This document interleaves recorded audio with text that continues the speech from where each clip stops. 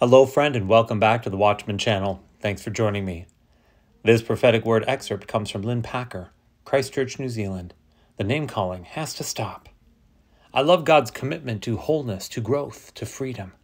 He is not willing that we stay bound in any way. We can look at all that's happening within the church at this moment and think this is a time in disarray, with traditional beliefs and ideas being challenged, people going through times of deep questioning, and even dismissing much of what they previously believed. We can think it's the work of the devil.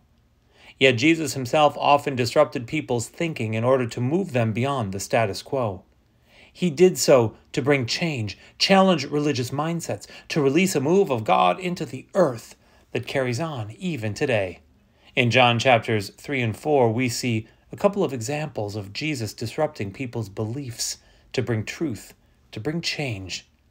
First, he tells Nicodemus that he needs to go back and start over, to be born again, perhaps the most apt image for disruption ever. Then he speaks to the Samaritan woman at the well. He tells her that the location of worship doesn't matter at all.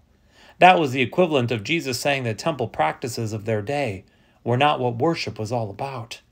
Jesus was saying that what matters is the attitude, the spirit, the authenticity, the truth of the worshiper. Jesus was calling for a radical disruption in his religion, and a similar disruption and a migration are needed no less today in the religion that names itself after him. Reformation is not comfortable. It is not pretty. It can feel chaotic at times and extremely disconcerting as God challenges our thinking, as he realigns us with the truth about himself and the way his kingdom works. We only have to look back through time to see this. We are currently in a time of God-initiated reformation. During a reformation, ideas, traditional beliefs, mindsets, they're challenged, they shift. People feel out of place, like they no longer fit where they did, or more. In times of reformation, new moves of God, these are times when people who are wedded in their heart to the old moves, they have become dogmatic in their beliefs, and they'll tend to attack the new move. Because we don't understand what God is doing, we turn instead to categorizing or labeling people or ideas instead of taking the time to ask those people what led them to their conclusions. We distance ourselves from those brothers and sisters in the Lord. We dismiss them as being wrong, and we end up calling those people names like heretic, deconstructionalist, woke, demonized, even more. We shun them and sometimes gossip about them, taunting others with our misguided and often wrong opinions. These past few weeks, I felt the Lord saying very strongly, the name-calling has to stop.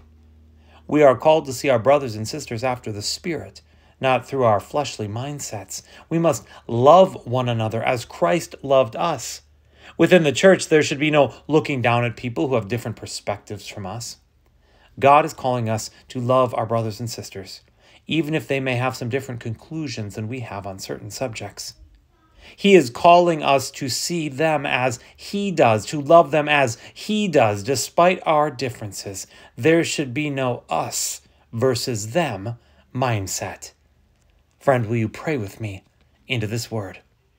Heavenly Father, I pray that my friend and I, we would not be those that call names, that we wouldn't be those who cast the first stone. Yes, there are truths and principles that we must stand up for, and Lord, we know we're not talking about those. But Father, I thank you. I thank you that the inward witness of the Holy Spirit keeps us on track, keeps us focused on the main thing. We don't want to get focused on the side things, friend, that we forget the main thing.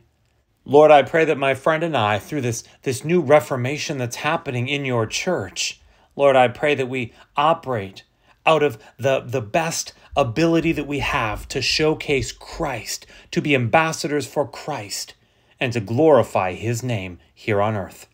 In Jesus' mighty name, amen.